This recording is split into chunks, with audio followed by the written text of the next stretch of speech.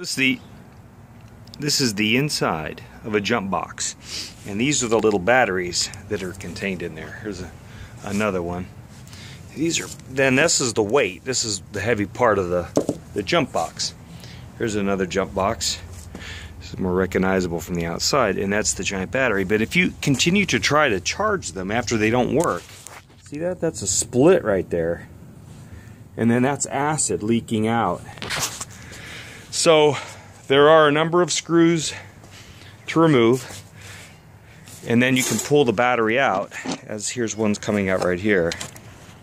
And you can take them to your local steel place and recycle them. Possibly a Walmart or an auto place will take them, because lead is worth quite a bit of money. Not as much as gold, but a battery shop to replace that battery, you know, that's at least $40 for a battery this size.